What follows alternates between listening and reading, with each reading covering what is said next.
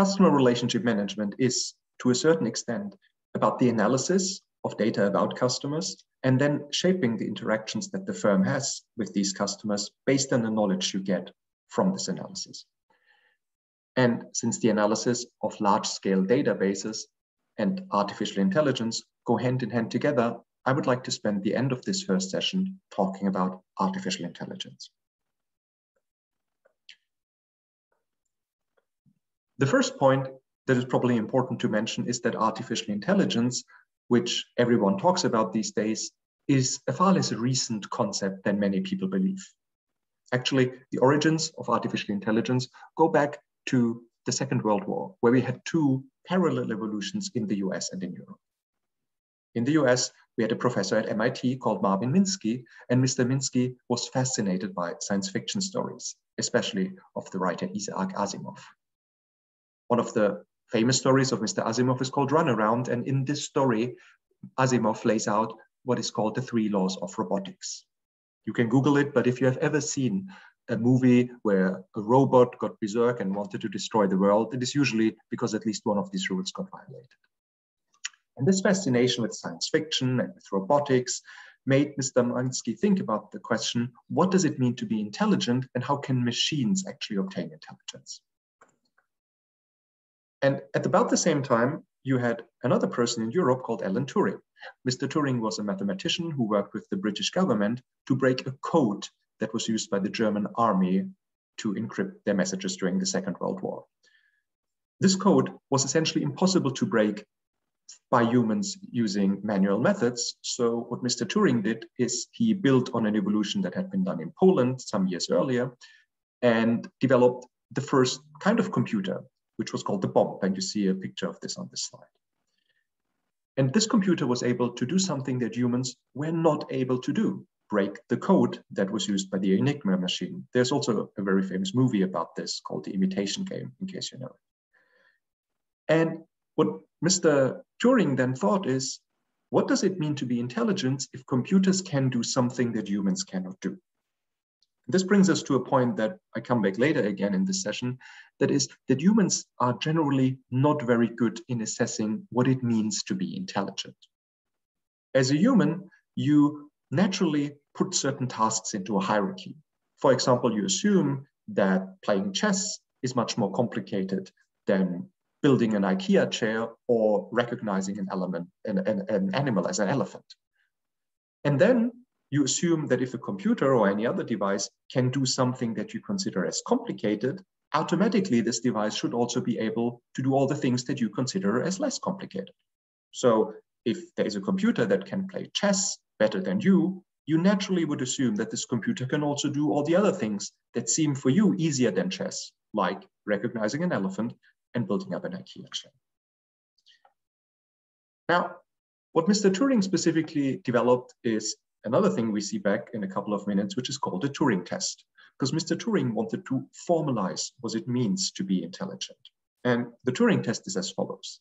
Assume you are a human observer, person C. And person C spends 5 minutes talking to some entity A and another 5 minutes talking to some entity B. The person knows that one of these two is a computer and the other is a human. And if after those 10 minutes, the person cannot tell with certainty who the computer was and who the person was, so if there's any kind of doubt between the machine and the human, then you say that the system is artificial intelligence, and you call the whole thing the Turing Test. Now, this Turing Test is still the holy grail of artificial intelligence, and it has been something researchers focused on tremendously at the early days of AI, which was in the 1960s. There was, for example, another professor at MIT called Joseph Weizenbaum who developed a tool called ELIZA. You can still find it when you either Google it or you can look at the link on the slide. ELIZA was a kind of therapist that was based in a chat format. And even if you use ELIZA today, it probably takes you 30 seconds to realize that it is a computer-generated tool and not a human. But 30 seconds is already a lot when during 30 seconds you doubt whether you're talking to a human or to a machine. Now, the problem with artificial intelligence in its early days was the following. In its early days, researchers tried to identify rules that make up certain things and then teach the computer those rules. Take chess as an example. Chess has a certain set of very well-defined rules, how the board looks like, how the play figures look like, and how you can move them. And the idea was to formalize those rules, to put them into a computer, and to assume that if the computer knows all the rules, well, at the end of the day, the computer would also be able to play chess. And this works reasonably well for some basic logic tasks or even for playing chess. But the problem is that many other things in real life cannot be as easily formalized. Go back to the example I gave some minutes ago about how you recognize an elephant. Assume you have a little kid and you want to teach this kid what an elephant is. You would not teach that kid rules that identify an elephant. You wouldn't say an elephant is a big animal with gray skin and a large trunk. No, instead you would show that kid probably 1 or 2 or 3 pictures in a picture book of an elephant, and that's it. And if you go to a zoo 3 months down the road, your kid will remember how an elephant looked like, translate that knowledge from the picture book to real life, and recognize an elephant. I'd like you to step back for a second and think of how amazing this is. A very small child takes 3 pictures in one context, 3 stylized pictures of an elephant in a picture book, can learn based on this how an elephant looks like, and then translate this knowledge months down the road into an entirely different setting and still recognize that animal. Computers are not able to do that nowadays. But what the process is that instead of teaching rules, you learn from data. Now, the problem with this in the early days of AI is that we neither had enough data, nor did we have computers powerful enough to learn from this data. However, all of this has changed in the past decade or so with the advent of big data. Nowadays, we have data about everything. If you want 1 million pictures of elephants, no problem, you can find them online. And you call this the world of big data. Big data is usually characterized by 3 characteristics. There is a lot of data, so there's high volume. There is high velocity, which means the data changes very fast. New data is generated very quickly. Think of the number of videos that are uploaded on YouTube, for example, or the number of pictures posted on Instagram. And high variety. There are different sources. Some is text, some is pictures, some is video. Big data has very fundamentally changed the way how managers do their job. If you had been a marketing manager 20 years ago, and you were faced with the decision of, for example, introducing a new product, you will have to take, I don't know, let's say 100 decisions during this context. How does the advertising campaign look like? How does the packaging look like? How should the product be priced? How should the product be designed? All sorts of things. However, you would not be able to actually get data for each of these 100 decisions. At the time, the only way to get data would have been to probably rely on panels, or more commonly, to run a customer survey. But a customer survey might have taken 8 to 12 weeks. It might have cost you a couple of $10,000. So out of your 100 decisions, you probably were able to do that for 1, 2, or 3. But that means you have to take 97 to 99 decisions without any form of data, based on your gut feeling. Nowadays, the world is very different, because now the challenge is no longer to take decisions without any data. The challenge is to actually cope with all the data around us. And artificial intelligence is, in its essence, one way of making sense of a lot of big data. So if you want to define artificial intelligence is the ability to interpret external data, to learn from such data, and to take actions based on those learnings. Think of a smart speaker that you might have at home. Your smart speaker can listen to your voice. The smart speaker has learned what certain words mean, and then the smart speaker can take certain actions. Alexa, switch on the music. Alexa understands, has learned what it means, and then can switch on the music in return. Many people talk about machine learning, which is a branch of statistics essentially. And machine learning is a very essential part of artificial intelligence because it covers more or less the second step. But artificial intelligence is more than that, because it also includes the ability to perceive data and take actions based on this data. Now, There are lots of things that are powered by artificial intelligence these days. The picture recognition algorithm on Facebook, for example, the Alexa, your smart speaker at home, your Tesla car, lots of different things. But let me give you a couple of examples to finish this session. What you see on this slide is the pictures of 4 people. But the specific characteristic of these 4 people is that none of them exists. All of these 4 pictures have been generated by an artificial intelligence algorithm who has learned by analyzing hundreds of thousands of selfies how a human face looks like. So you can very easily generate nowadays, at your will, an unlimited amount of artificial selfie pictures. You can even use another method, which are called talking head models, where you make videos out of those faces. In a different context, if you have 10, 20 selfies of people and probably 1 or 2 videos, you can use an artificial intelligence software in order to generate a video of that person where that person says whatever you want him or her to say. This opens a whole new world for what is called fake news or deepfake, because you could very easily generate a video in which the president of the United States declares war to any country in the world. Of course, it's not impossible to see that these videos are fake, but even if it only takes 30 minutes or an hour to realize that, imagine the amount of damage that you can do. Now, let's stay for a second in this area of image processing. One thing that humans usually say when they are faced with artificial intelligence, it is that they say, well, at least something that is creativity will only remain with us. AI may be able to drive a car or recognize some faces on pictures, but a truly creative task AI cannot do. I would like you to look at the images on this slide, pause the video if you want, and identify which one of these you think have been generated by artificial intelligence and which ones you think have been generated by humans.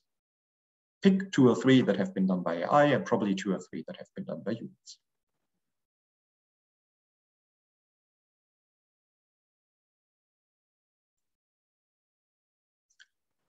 And what you realize is probably that this task is complicated.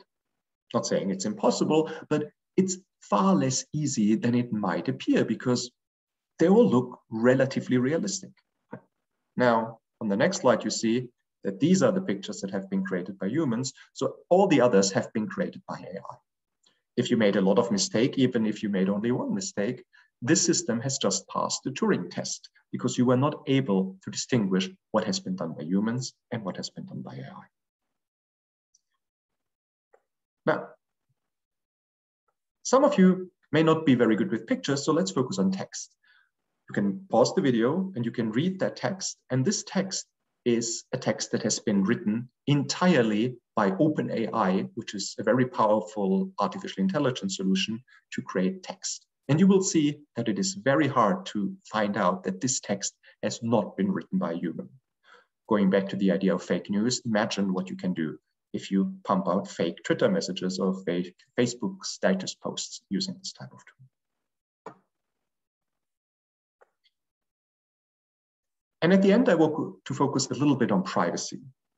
Many people are nowadays concerned about privacy, and rightly so, because the amount of information that you can get out of consumers or out of people in general using artificial intelligence and all the different type of data that is available about them online is amazing. You might have seen very recently a study about a bishop in the US who was outed by a blog post about being gay. What this blog essentially did, and you can Google it to read the entire story, is the following.